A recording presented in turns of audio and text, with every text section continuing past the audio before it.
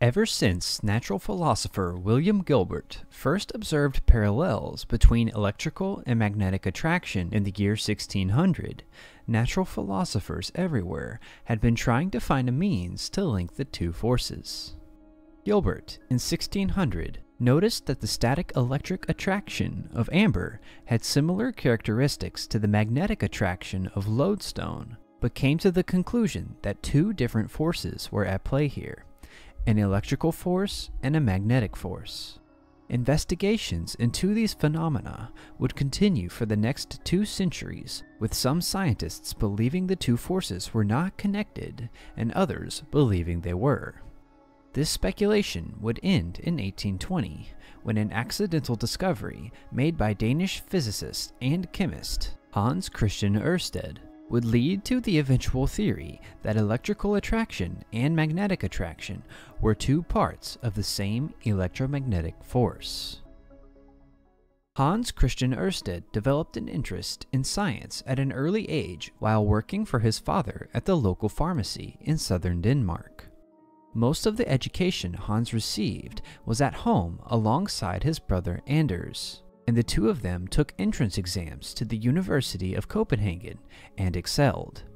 By 1799, when Hans was 22 years old, he had received his doctorate from the university and had already been awarded honors for 2 of his papers written during his time there, one in aesthetics and one in physics. Upon graduation, Ørsted worked as a lecturer and pharmacist for a short time before taking the first of many foreign trips, his first one being to Germany. On this trip, Hans became acquainted with Johann Wilhelm Ritter, a chemist and physicist who adamantly believed that electricity and magnetism were interconnected at some fundamental level. Ørsted became heavily influenced by Ritter's views, as the two of them shared a passion for philosophy and connected on more levels than one. After returning from his trip to Germany, Hans began making unofficial lectures at the University of Copenhagen. He was not a paid lecturer at the time. Rather, he took payments from interested audience members. Hans was a gifted lecturer, and his tactics paid off, as his lectures quickly gained a significant amount of attention, enough for the university to eventually give him an official position as lecturer of physical sciences in 1806. Ørsted would maintain this position for decades, and Copenhagen was where he made his monumental discovery regarding electricity and magnetism. 1 year after Ørsted graduated, in the year 1800, an invention was made that would set Ørsted down a path that would lead him to his famous accidental discovery. This invention was made by Alessandro Volta, which he called the pile. The voltaic pile was the first battery made that could provide an electric current to a circuit continuously and opened up the possibility for countless new potential experiments with electricity.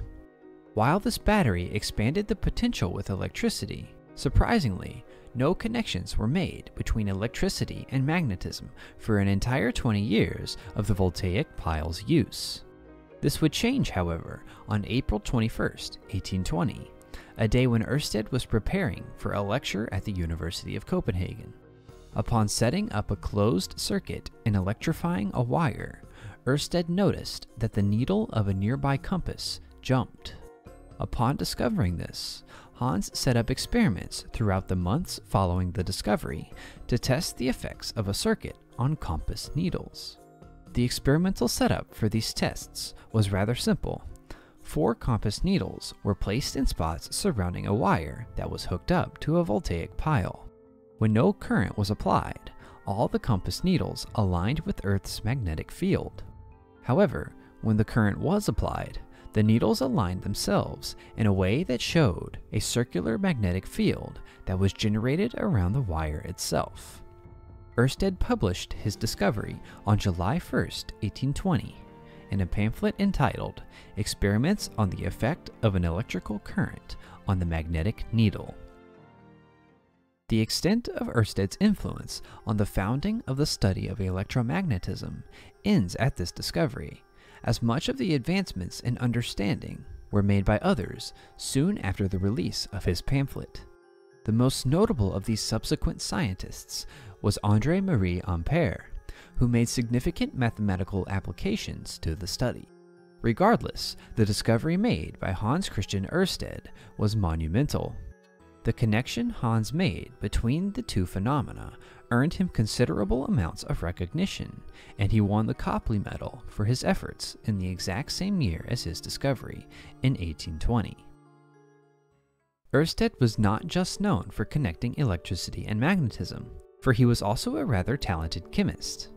Not only was he the first person to isolate piperine the same year as his discovery in physics, but also was the first person to isolate aluminum in the year 1825. Ørsted even extended his talents into the world of poetry and was in the middle of writing his book, The Soul in Nature, when he passed away in 1851. Hans Christian Ørsted was a man of many talents, and his discovery connecting electricity and magnetism opened up a window leading to the unification of the two forces, settling a multi-century debate and leading scientists one step closer to a unified theory of everything.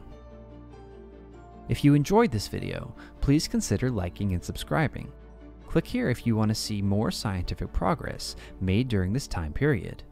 Thank you for watching, and I will see you in the next video.